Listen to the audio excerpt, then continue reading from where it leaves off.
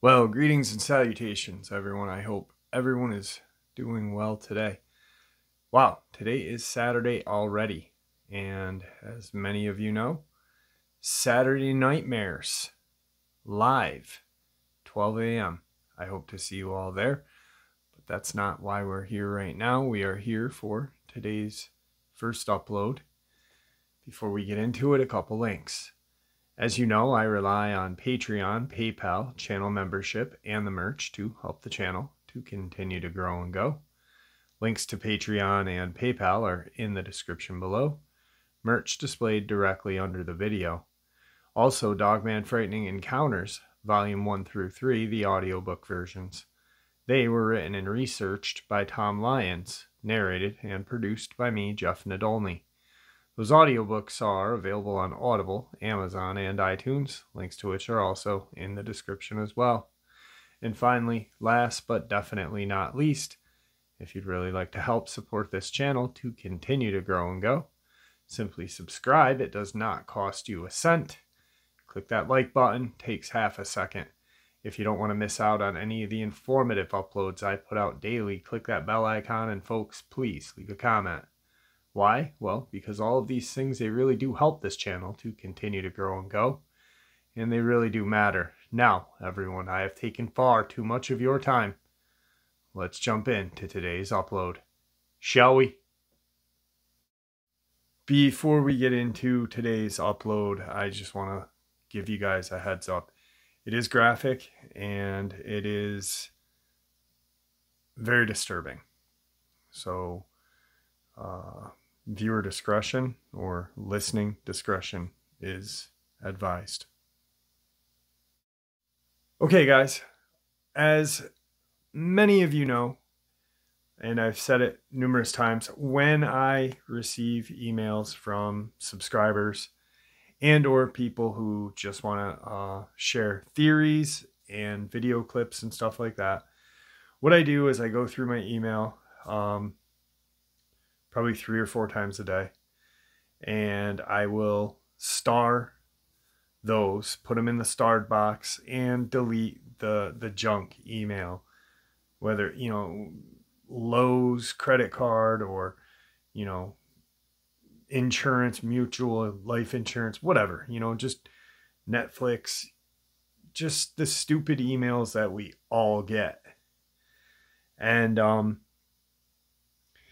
after I'm done doing that, I usually put them in the starred box for a couple days, and then I go through them and start to answer people back or watch the videos and stuff like that.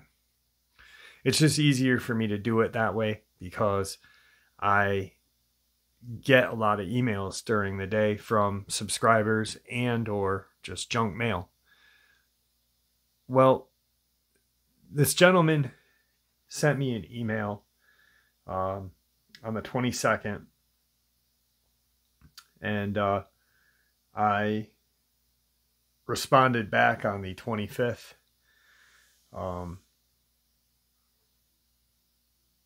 He then emailed me back and said, you know, I'd really like to talk with you. Here's my phone number. Let's set up a time and date. So we set up this evening, which it's Friday, the 27th. And we spent about 4 hours on the phone together. And I'm going to lay it all out for you. And it was probably one of the hardest phone conversations I ever had in my life. So the man his name is Jesse. That is his real name. And I will not share his last name. He is born and bred West Virginian. Wife, son, 1988. He lived in a very poverty-stricken area. it was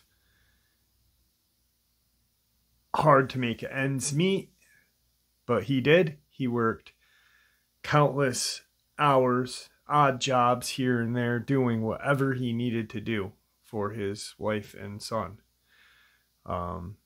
He had bought a home from his grandmother, and he bought his grandmother's home.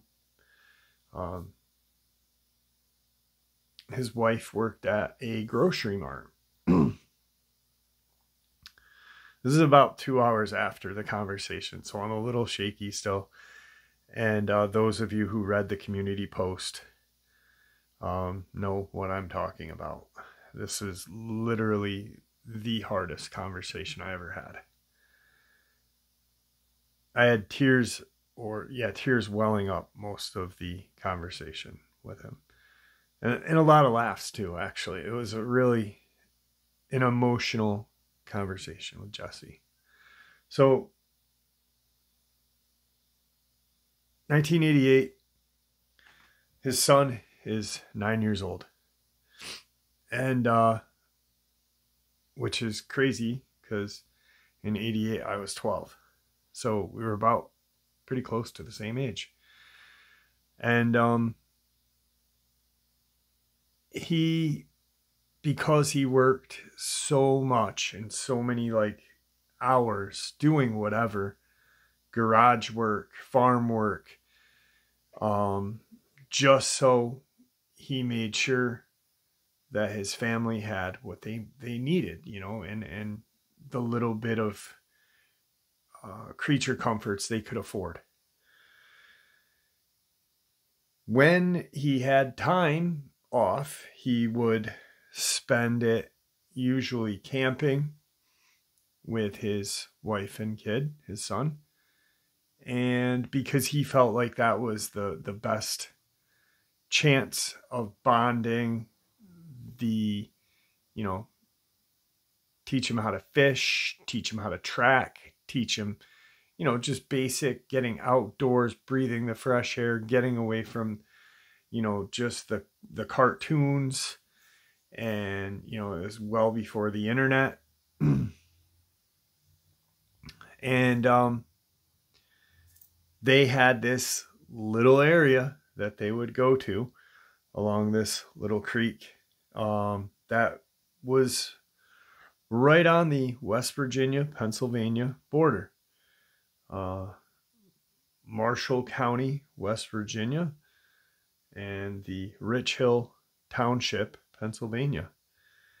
Now, there's also a wildlife management area out there, and it's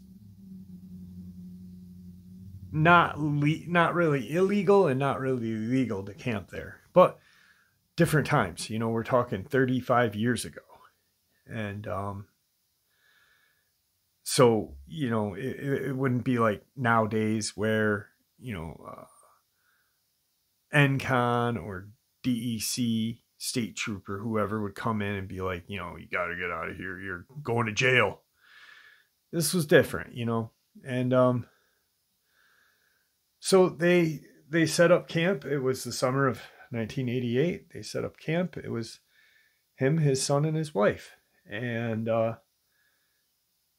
first and foremost, he has only shared this with a very select few people. His wife took her life in 1997 because of the hardships and trauma that was endured after this camping trip. His family knows about it, obviously, and a very few select friends. So he really had, he hated me.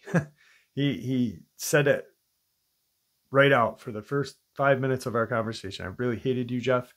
I hated how you were upbeat and the shall we and this and that. He said, but, I watched other channels. I'd jump over to your channel every once in a while,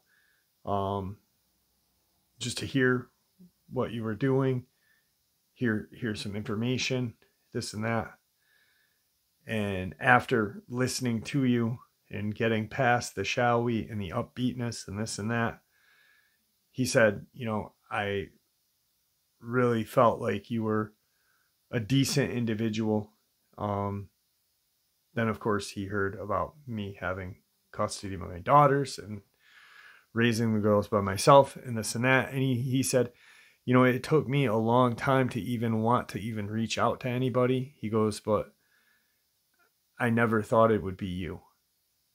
And which was, how do you respond to that, right? So anyway, he listens to channels, but he doesn't listen pretty much to the people that are talking, the hosts or whatever you want to call us, researchers. I'm a researcher. I view myself first and foremost as a researcher. The first night they are set up, they are pretty much right against the West Virginia, Pennsylvania border. Probably could have spit across it. Probably like 40 feet from this little creek. And this spot they've been going to this spot for a very long time. It's not anything new for them. He used to go to this spot before his son was born. And there's always been this kind of talk amongst his family about the Dogman. They never called it Dogman. They called it werewolf. And he never really thought they transformed because, if you think about it, a transformation is very, very unlikely. Muscles would be destroyed, bone structures. But anyway, that's just what they called it. They didn't have a name. They didn't have Dogman. It was a werewolf. They'd hear him out in the woods or cat him out. And his family knew. He had been warned. But he had never seen anything. So they set up camp. He had an old kind of beat up truck. And it had one of those back shelves kind of where you could open the tailgate and then open the hatch. And you could go in there and not get wet. I don't know what they're called. Cabs. And they would put their son in there camping. He'd have his sleeping bag. They'd lay an egg crate out, put his sleeping bag in there. And they'd store stuff just because they felt it's safer him being up. They could shut the tailgate. Of course, their tent is right close to the truck. They had, collapsible table. When they went camping, they didn't want to eat on the ground. Of course, they weren't rich, but they had what they needed and a little bit of what they wanted. They were comfortable when they camped. So the first night went real smooth. They got there and set up, did a little fishing, and they had whatever. He doesn't remember obviously what they ate, but they had probably hot dogs or hamburgers or something and went to bed. And the next day, it's a beautiful Saturday morning, and the son wakes up the mom and dad, says, what are we doing today? Where can we go fishing? Can we do this? Can we do that? just full of energy. And so they have breakfast and they start, the day. He says, let's go for a little hike. We'll check out the area, see what's changed since we've been here last summer, and so they do. Just the son and the dad go out, and they're probably away from camp. The mom, sat back. She's reading a book, getting out of the house and, getting outside, getting some fresh air. Not really getting away from her son, but, her son's with her husband and they're having fun. So she doesn't have to worry about the young boy. So she's probably back at camp reading and this and that. Well, when they end up coming back, the son and dad, Jesse, his wife is just shooken right up. And he says, Carol, what is wrong with you? What, you're pale white. You look like you saw a ghost. And she's insisting that they leave. She's like, I want to leave. I don't feel safe here. This is 3:30, 4 o'clock in the afternoon. It's not even, we're talking 4, 5 more hours till dark. And she is trembling. Now, they apparently went away from the Pennsylvania border and went up into this kind of like little area where the creek widens out pretty close to the wildlife management area. She had been cleaning up camp, getting some water from the creek, getting some dishes done, and she, on the Pennsylvania side by the creek, observed this large wolf. It was quadruped, but it was the size of a donkey. Not as big as a horse, but not as small as the biggest dog. So in between, a donkey. And it doesn't do anything. It just watches her from the opposite side of the creek on the opposite side of the border, which is an imaginary line, and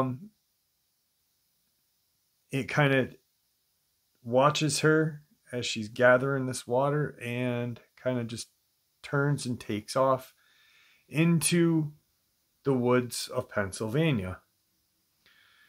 She immediately runs back to her camp and is just waiting for her son and husband to get back to camp so they can pack up and leave. Jesse then convinces her to stay. It was probably just a wolf.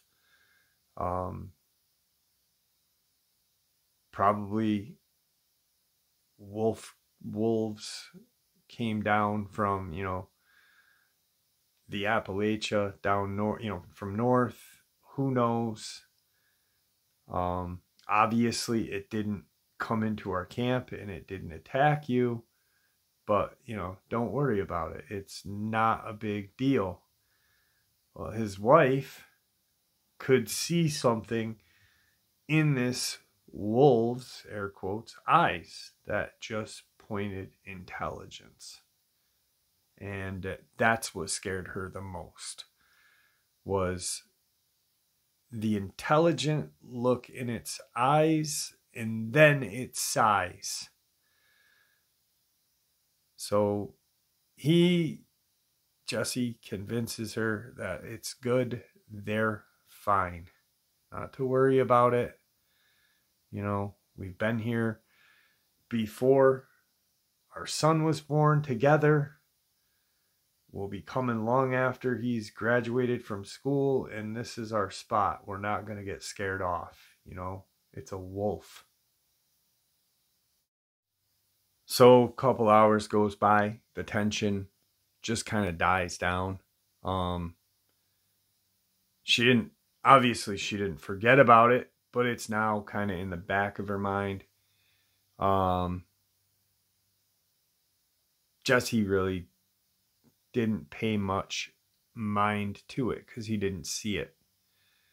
He believed his wife, but he didn't see it, so he was not really mindful of it. He had a firearm with him. He he wishes he had brought in a different firearm with him, but he did have a firearm with him. Just not as powerful as it should have been. And he had just brought something for snakes. And if, you know, he needed to scare off something, he could just shoot in the air or at it if it was a wild animal and scare it. He had a little .22 pistol. Because once again, he and his wife had been coming here for years. You know, the son is 9, and they'd been coming here probably 12, 13 years prior, or not prior, but, you know, 4 years prior. So at least 12 or 13 years now, and never had anything, never saw any people, never had a thing go wrong. So she's doing a little better now. It's in the back of her mind. They're having, you know, listening to the radio. The son's doing his marshmallows, and, you know, just after dinner, just hanging out. They've got a 5-gallon bucket that they'd put their silverware and camping plates in that had some water in it to let it soak.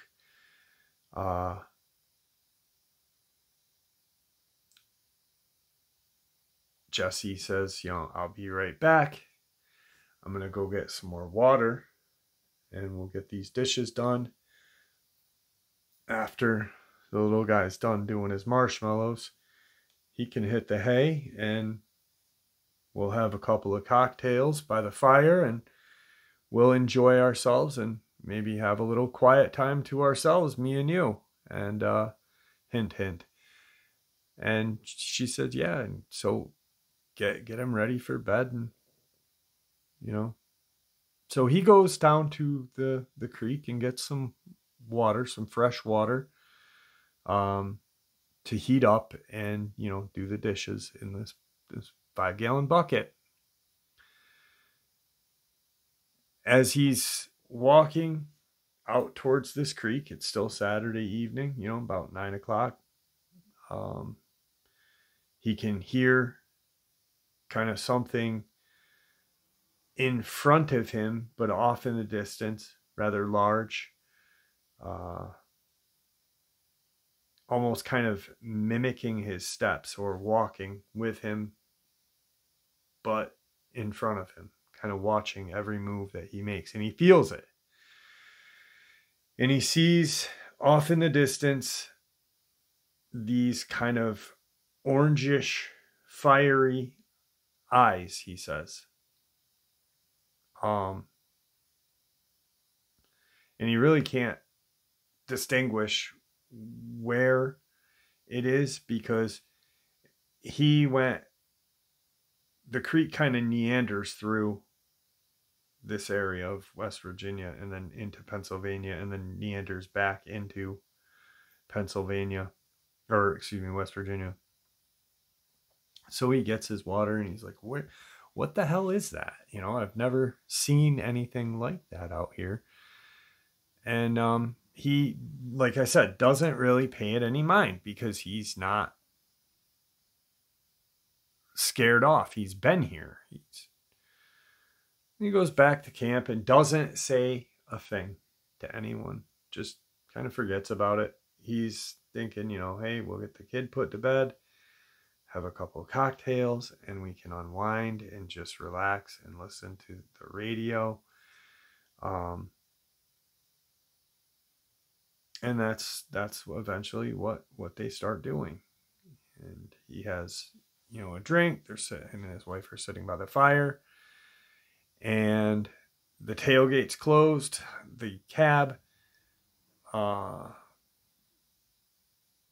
of upper part is open so some air can get in. But when they go to bed, they're going to close it and latch it. So the little boy is safe.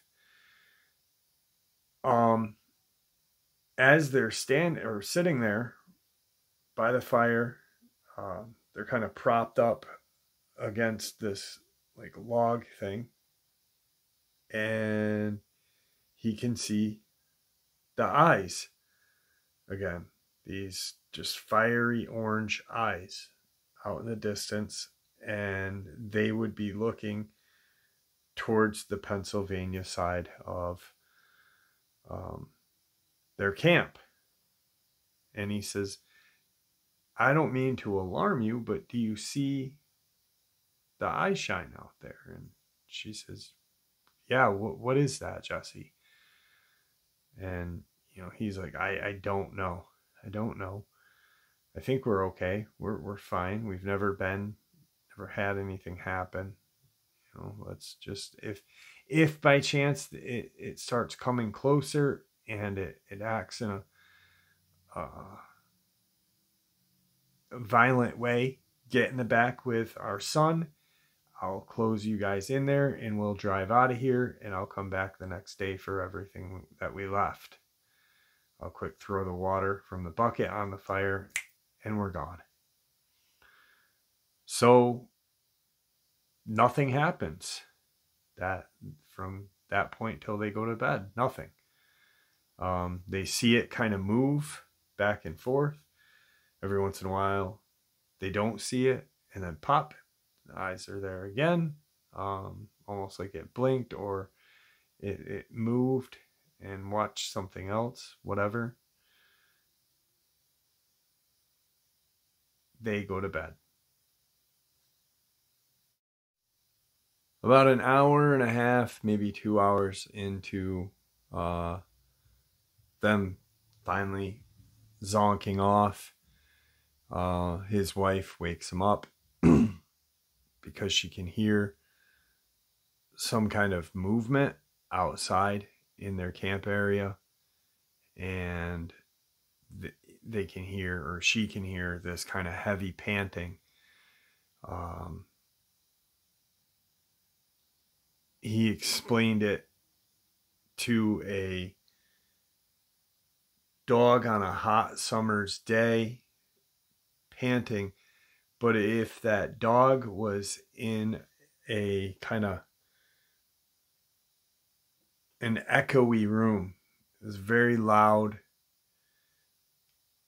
and wherever it was, because it had been on like one side, they could hear it walking at different locations of their small little camp setup that they had.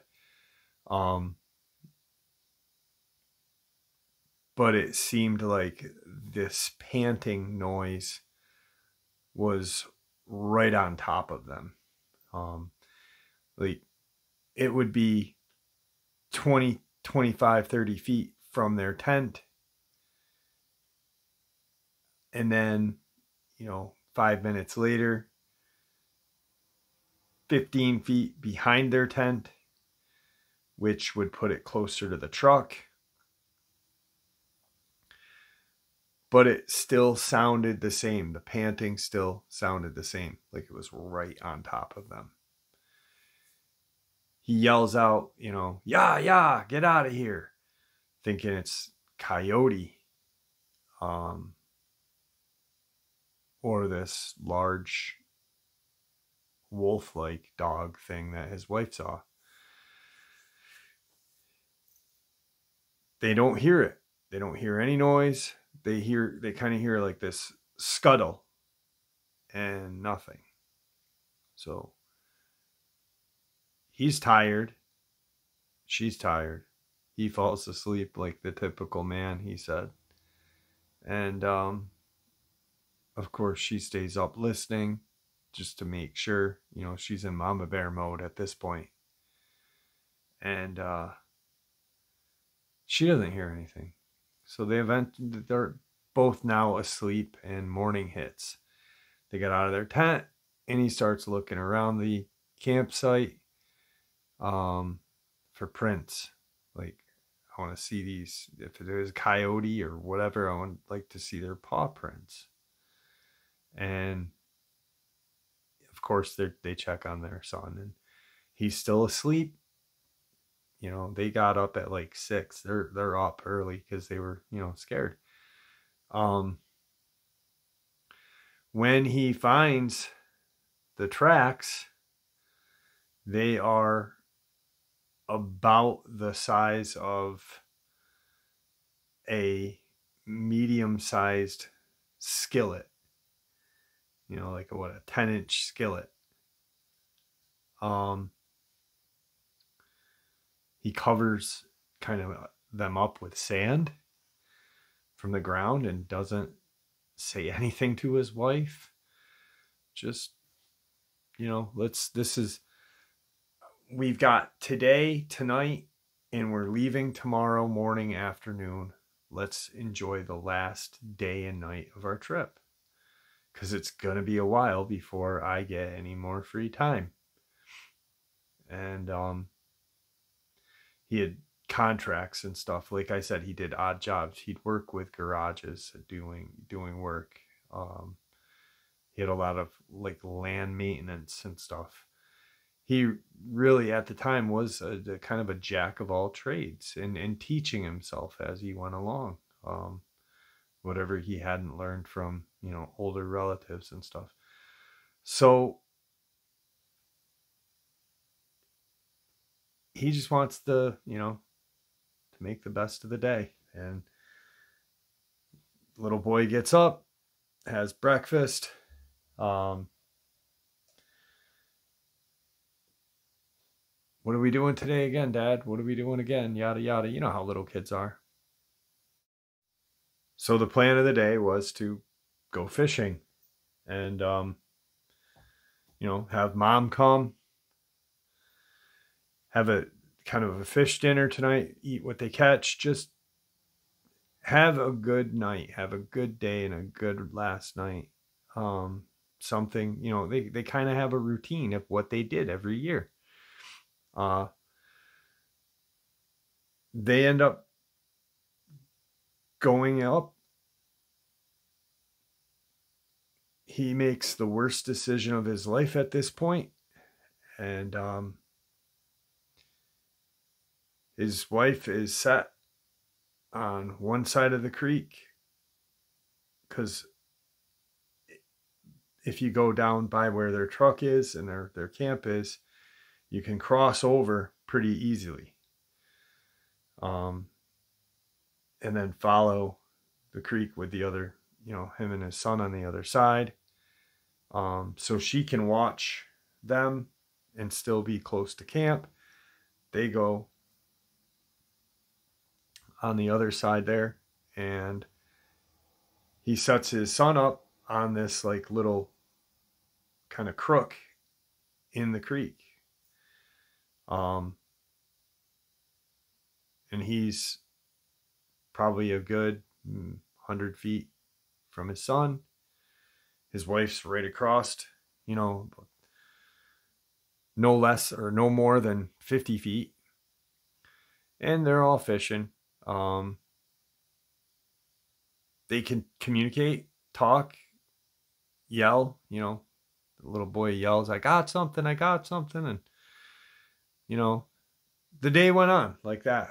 And about an hour before they were going to call it quits, they're just, the wife is now calm because there hadn't been anything strange. It's almost like everything was just falling into place for the last good night. He casts out, and as he casts out, he wants to look and see what his son's doing. And his son is turned the opposite way.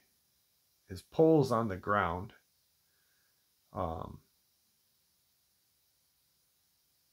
Facing the creek. You know, he's turned around from the creek, but his pole's laying just right on the ground.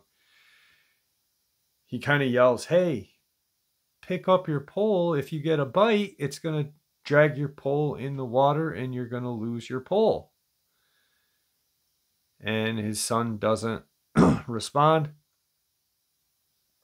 And he's just like looking at something, kind of moving his head. And he looks across the creek and he sees his wife stand up and start to walk in a way that she could be closer to her son, but the creek is separating them, and where this creek is, it's now deeper and wider, and it would take her more time to get to him. And he sees this look of fear on her face. And he then gets up, drops his pole,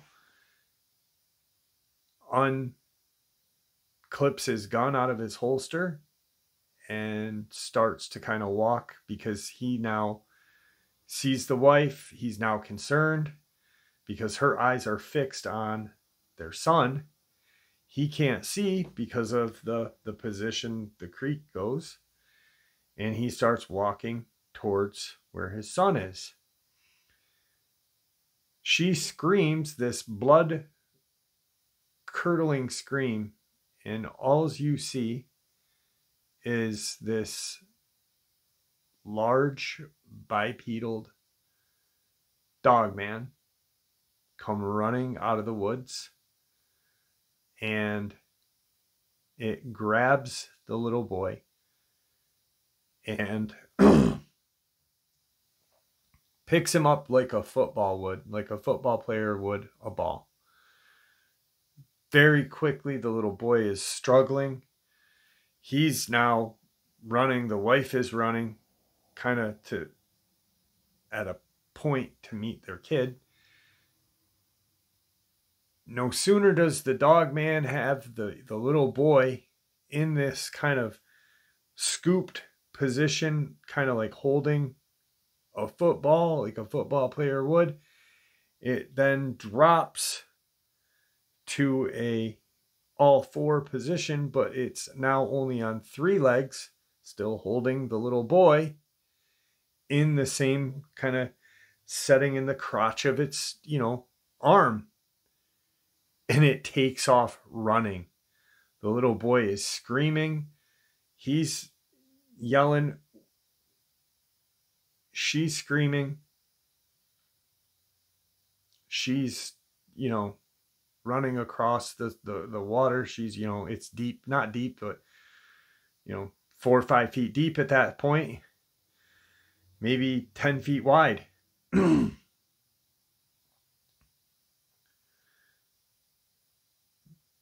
By the time he was back, he was where their son was standing. This creature was out of sight. And they could hear their son cry, scream for a couple of more, seconds, maybe a minute. And then it was dead silent. Just dead silent. No wind, no squirrels, not even the creek, he said. He said it was almost like time stood still and everything was quiet. His wife, of course, is hysterical. We need to, get our son Jesse. What the hell was that? Is he okay?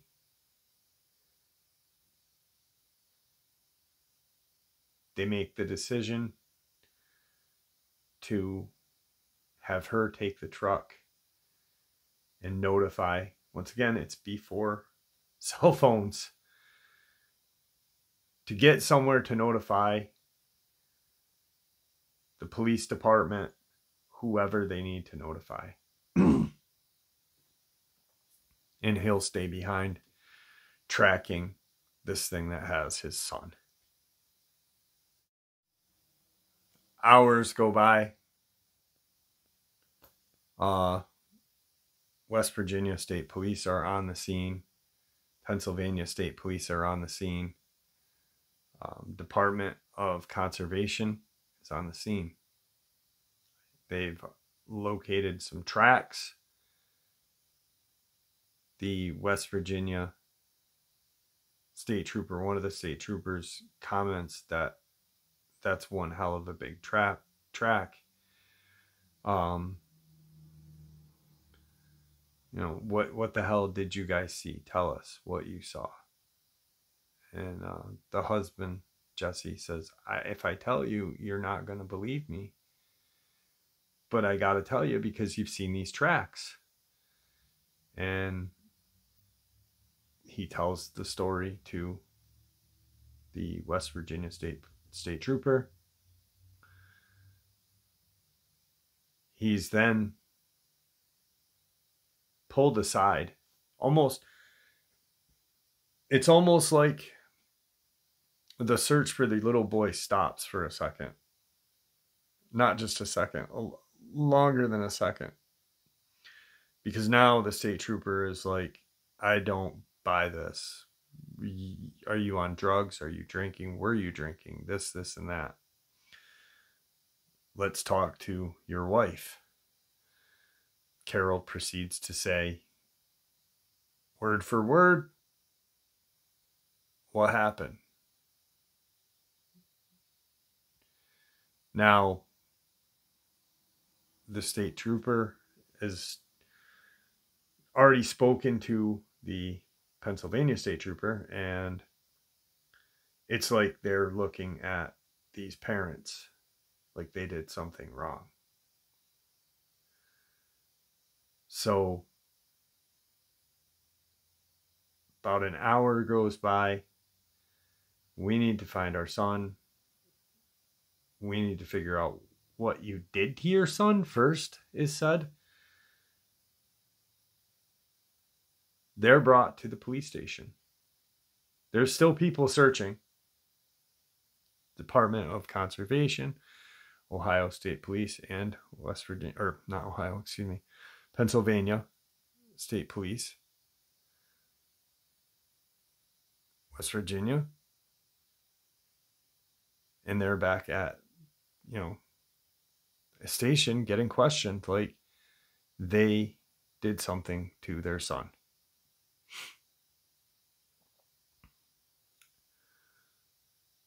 Probably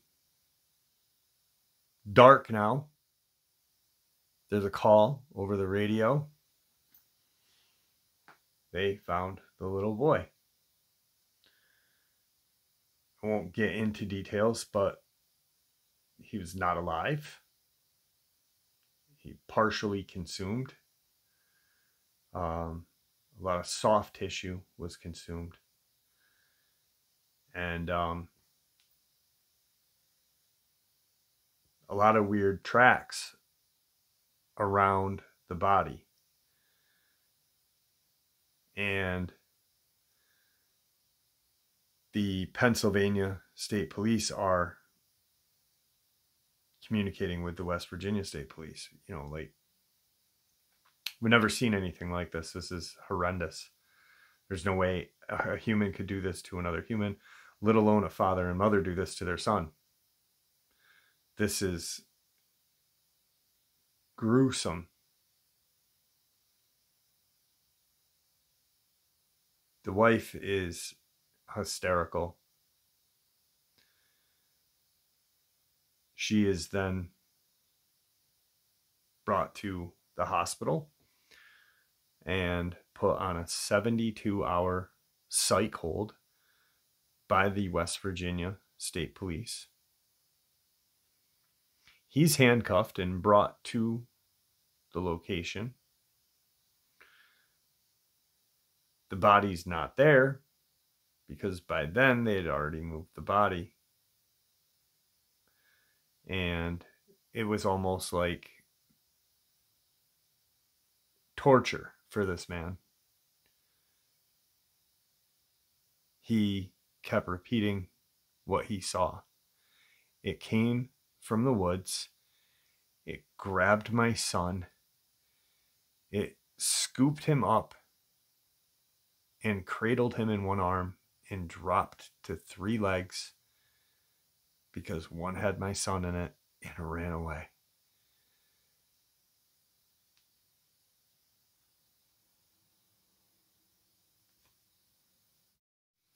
So imagine this. Your wife has now been committed by the West Virginia State Police on a psych hold. And you are handcuffed, put in a room, unable to see your son, unable to, the last thing you saw was this creature grab him. And 5 or 6 hours later, 2 gentlemen come in nondescript clothing, like khaki pants and like a kind of a flannelish button up tucked in, and proceed to question Jesse for hours. What did you see? What did it look like? Where did it run to? Where were you? Where was your wife? This, and that. Difference between these 2 men questioning him than the state trooper that was questioning him was he got the feeling like these men knew what the hell was going on.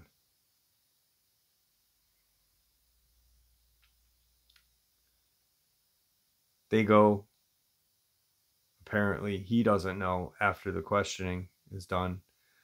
They then go to the hospital. He doesn't know this at the time. He's only, he's piecing this together after all of this, and talks to the wife.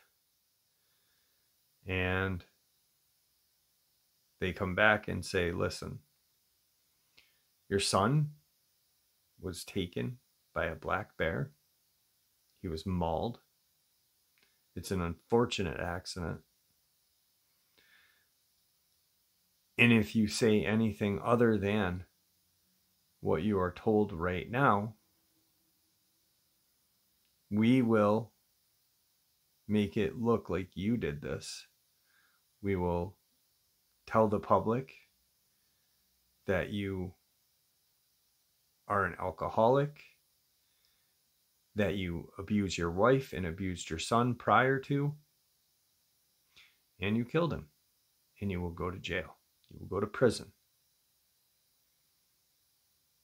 Unless you go along with the story we are telling you what happened.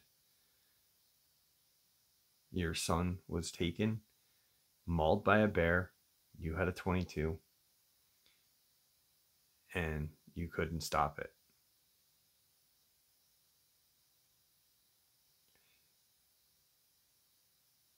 He couldn't deal with what was going on and had to go along with saying that a bear did this to his son because he was afraid for his wife's safety and her mental well-being. And he wanted answers, but no one was giving him answers. Nobody said what this thing was. Nobody said who they were. The men that interviewed him did not provide credentials, did not share names. In 1997, his wife took a fatal dose of sleeping pills, followed by a large amount of alcohol. And he has been alone since 1997. He has since moved almost 600-700 miles to an undisclosed location. That he doesn't want me to share. He doesn't even want me to say the name of the state. But yeah. And that is why he didn't like me. Because he thought that because of the shall we, and because I had, an upbeat kind of personality, that I didn't take it serious until, years later. And he realized that, I did, and a few other channels did.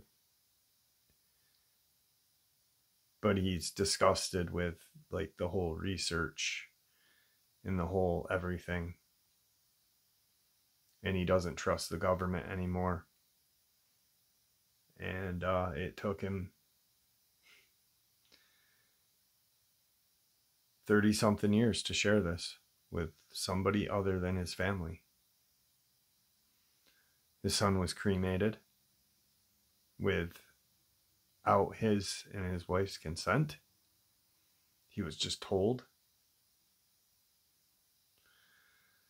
And it's just disgusting what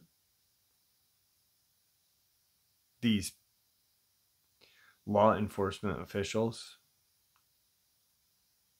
whether it be state, federal, did to him and his family. It's even worse when you add up the thing that he doesn't have his son and now his wife. That was Jesse's encounter. That was Jesse's experience. So talking to him at the end of all this, I really enjoyed talking with him about everything that happened. And he relayed a lot of information. And, it was funny that he despised me because of the whole shall we thing. And now, like, we talked for 4 hours, and just a really nice guy, a really amazing person. He has since gone to that location. He has, like I said, moved out of that area. Takes him about a day from where he lives now to get to Marshall County, where everything happened. But yeah, it's an unbelievable and disgusting experience, that what they did to him, what they did to his wife, and the saddest thing that he said to me during that conversation wasn't the fact that he lost his son and later lost his wife. The thing that made him break down the worst was that his son, it's almost like his son will never be remembered because it was blocked out of history. There was no news write-up. There was nothing.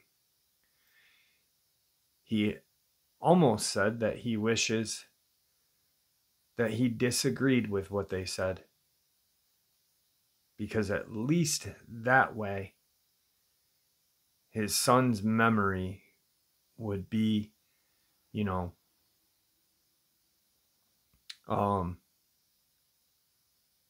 there would be some sort of mention of his son's passing, even if it meant that he looked like he was the perpetrator of it. It was really sad. I wasn't ready for that conversation. That's for sure. But I am glad that I had it, because I made a new friend, and I hope it helped him. I really do. I told him, you know, if you ever need to talk, text me.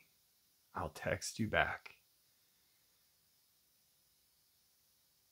So, I don't know. It's crazy. It is crazy. Anyway, wow.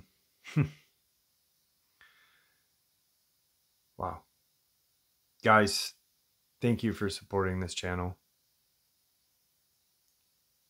Your support is really what makes this channel so special, and really what makes it special for people like him, people like Jesse, to come on and, you know, share with me, to share with you, because he knows that there won't be any judgment. He's doesn't live in fear today of the Dogman or the government. He just doesn't want to, you know, he just doesn't want to share his location of where he is, because he doesn't live in fear. He lives in distrust of them. So even though he and I both know that there is a digital mark for anyone that uses the internet, but I don't know. Poor guy. Wow. I don't even know what else to say. I gotta end this. So after the upload, or after me and him talking and then me recording this, it was just, I had to make coffee. I had to sit down. I hugged both my daughters. Can't imagine what it'd be like to lose a child like that. But you know, the craziest thing about that whole thing is how the Dogman took his child. Like a sack of potatoes or a football just crouched in his arm, you know, like a running back would run with a football. But then it dropped, and it was only using 3 arms while holding his son. Damn these things. Guys, please stay safe. Please stay happy and healthy and ever vigilant. Please keep an eye on our children. I say our because they are our future. Our pets, our family and friends. Share a little bit of information that we share with each other, with those that you love and care about, and it may just save their life someday. God bless you all.